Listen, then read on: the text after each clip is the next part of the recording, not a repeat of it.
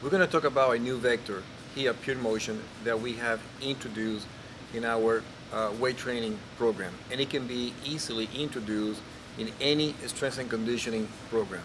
I'll be honest, it's not really a new vector. I think it's been underrated, underestimated due to conventional training. What do I mean by that?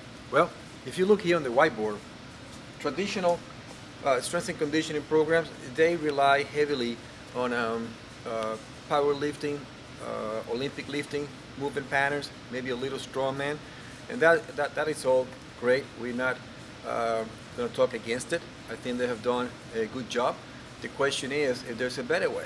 So going back here to the whiteboard, most of the traditional lift, like jerk, snatch, barbell squat, and deadlift, and any of their variation, pretty much happen in one plane, or the force generation is pretty much generated in what we call the y-axis, which is gravity.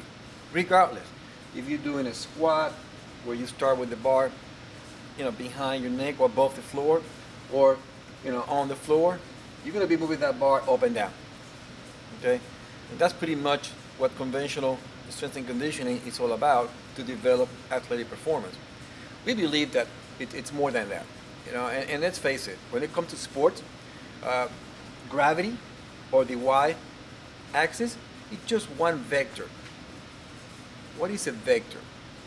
Well, a vector, let's put it this way: force that we generate from the ground up, or ground-based force development, force by itself is a vector. And a vector pretty much is defined by two components: magnitude and direction. Where is the vector represented here? Well, the vector really is represented by, first, the magnitude, which is the weight that the user manage, and the direction is the vertical component. Now, let's take, for example, a sport like football, either lineman or linebacker. With the ball snap, the lineman or the linebacker react, but seldom that person is going to react vertically. This way, it's going to react pretty much in a diagonal angle. All right, and we're going to get into that a little bit more. So my point is that it's not vertical, and that person, when he moved forward, he pretty much started on the ball of his feet in order to get ready to make that first step to drive forward. So that's where that's what we're looking at. We're looking at, what about if we integrate not only gravity, because it's there, we need to acknowledge it, it's right here, but also bring what we call the X. The X, like in trigonometry, remember, you have the X and the Y? Well, here the X is a force. What kind of force? It's a horizontal force. But that force is really a shear force that allows us, in sports, or in any, even walking or running, to move forward. So by bringing these two vector forces into the weight room, we can get, as strength and conditioning coaches, we can put together programs that are more sport specific. Weight room. Well, at PurMotion, the way we do it is with our Renegade System. Okay, the Renegade System is nothing else than our anchor point swivel device that goes at the bottom or at the other end of the Olympic bar. Okay, this line here, okay, represents actually the Olympic bar, which in geometry, if you go back to your geometry class, that would be the radius of a circle, and the anchor swivel point, the Renegade, is the center of the circle.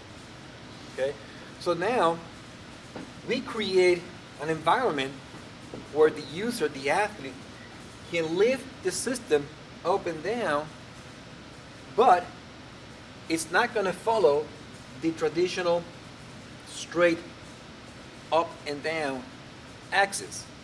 Okay, so what we're doing here is we're still going to incorporate gravity as the user lift the weight at certain point, but notice that when we go from ground up there's a displacement of x1.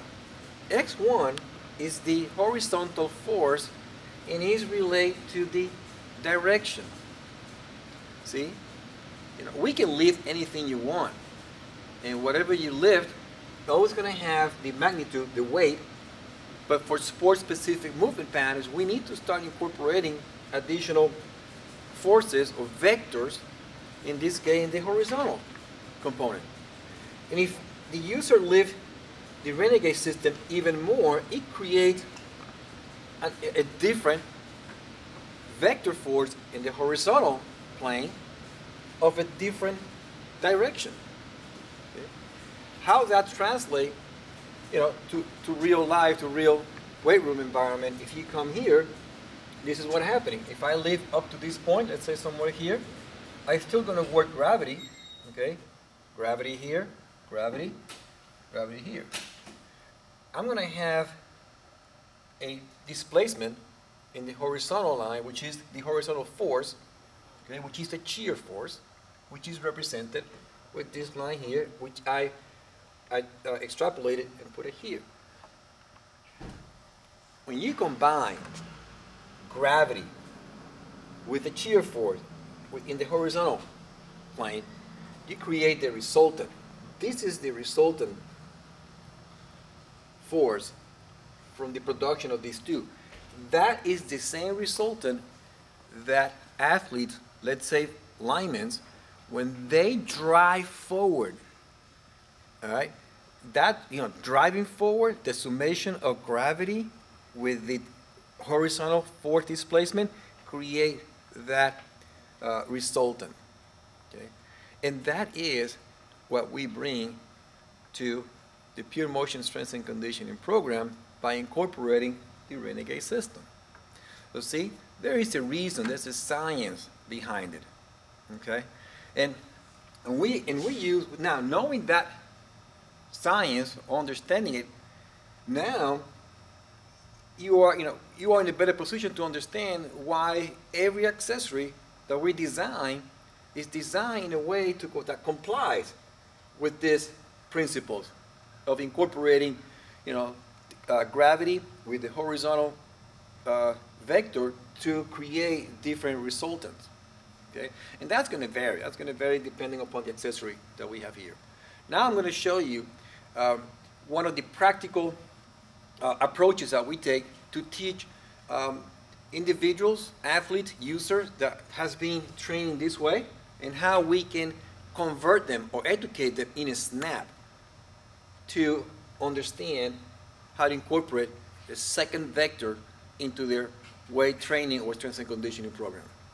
So here I have a dowel that represents the athlete or the user, and here I have just a bar, just a traditional bar. All right. So as the user lifts the bar, if they try to lift the bar straight up, look what's going to happen.